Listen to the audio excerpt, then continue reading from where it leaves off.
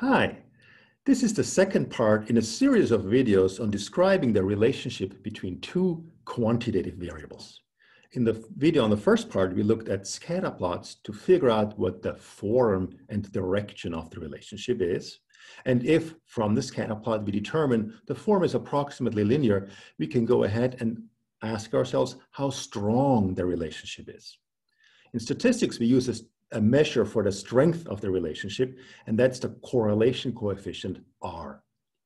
The Art of Stat web app, Scatterplots and Correlation, computes this correlation coefficient, and I'm going to show it to you in a second on the dataset we used in the first part of the video. So I'm going to share my screen and go to the artofstat.com website. I'll click on the web apps, and then I'll scroll down to get to the section on association, correlation, and regression, and click on the Scatterplots and Correlation app. Now, this will bring up the same data set I showed you before, plotting the relationship between internet use and Facebook use of various countries, of 37 countries. We see an approximate linear relationship, and hence is useful to describe the strength of the relationship. How strong are internet use and Facebook use related, correlated? We see the table here that gives the Pearson correlation coefficient, often just called R, and it's equal to 0.61. The most important thing you have to know about the correlation is that it lives between -1 and 1. The closer it is to either of those sides, the closer it is to -1 or +1, the stronger the linear relationship. A correlation coefficient close to 0 indicates no relationship. We also see that the correlation coefficient is positive. That's no surprise because the direction of the relationship is positive. Let me show you an example of a negative correlation coefficient that's actually stronger. Remember the gas mileage and weight scatter plot I showed you last time? So we plot weight of cars on the x-axis, their gas mileage on the y-axis. We see a clear negative relationship that also is approximately linear. The correlation coefficient for this relationship is negative because of the negative direction, -0.87.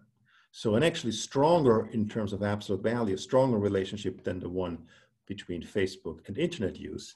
We see that if we click on the trend line here, that the points tend to cluster more closely to that line. Let's look at an example where the correlation coefficient is roughly 0, is close to 0. I showed you the Tour de France data set before, which has on the x-axis a standardized performance measure, the finishing time, the time trials, and so forth, and on the y-axis, the attractiveness of the 80 riders that took part in the Tour de France. We see, if we remove the trend line, that there doesn't seem to be much of a relationship. This just seems like a cloud of points, and the correlation coefficient is pretty small, 0.24. A negative sign because there is a slight negative trend, but it is much closer to 0 than either of the other two examples I showed you. Using the correlation coefficient only makes sense if you have approximate linear relationships. Let's look at a scatter plot that shows a clear non-linear relationship. I also showed you this in the first video. The relationship between the steady driving speed of a car and its fuel efficiency is not linear. It's increasing, but then decreasing, where the sweet spot seems to be around 40 miles per hour. Now, if you didn't look at the scatter plot, but would just judge the strength of the association or of the relationship based on the correlation coefficient, you would assume that's a pretty weak relationship of only 0.1. Very weak correlation, very low correlation coefficient, pretty close to 0. Yet, in fact, if you look at the scatter plot, the relationship is very strong. It's strong, but not linear. We can't use the correlation coefficient to describe the strength of non-linear relationships. Finally, another important point to make is the correlation coefficient is heavily influenced by outliers. I'm going to show you another new example that plots the votes in the presidential election that the independent candidate got in 1996 compared to 2000. In 1996, Ross Perot was the independent candidate, and in 2000, Pat Buchanan was the independent candidate. And the dots here refer to the 67 Florida counties and how they voted in 1996 and in 2000 for the independent candidate. We see a clear linear relationship. The higher the number of votes for the independent candidate in one county in 1996, the higher the number of votes for the independent candidate in 2000. Yet, we can include a linear trend line to see that trend more clearly, yet there seems to be one country that is a clear outlier. And that's the county, the Florida county of Palm Beach.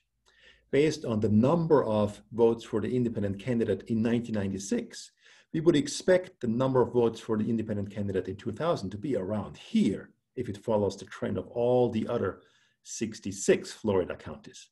Yet Palm Beach had a much larger than we would expect number of votes for the independent candidate in 2000. This is an outlier. It is far removed from the trend of all the other counties. The correlation coefficient for this original data is 0.71, pretty strong. But let's see how that correlation coefficient changes when we actually change this one outlier. I clicked on enabling dragging or deleting points, which allows me to drag that point and see what would happen to the correlation coefficient if that Palm Beach County had an observation that was about here, so fewer votes than actually observed. Note how the correlation gets much stronger, 0.78 now, up from 0.71. And if we drag the county here to be in line with what the trend would be, we would yet get a much stronger correlation of 0.92. This shows you how this single point had a huge effect on the correlation coefficient. Removing that point, dragging it completely out of the picture, we get a correlation of also around 0.92. And that will probably be the correlation I would report for the relationship between number of votes in 1996 and number of votes in 2000 for the independent candidate. I've removed that outlier because Palm Beach County just seemed to go against the general trend.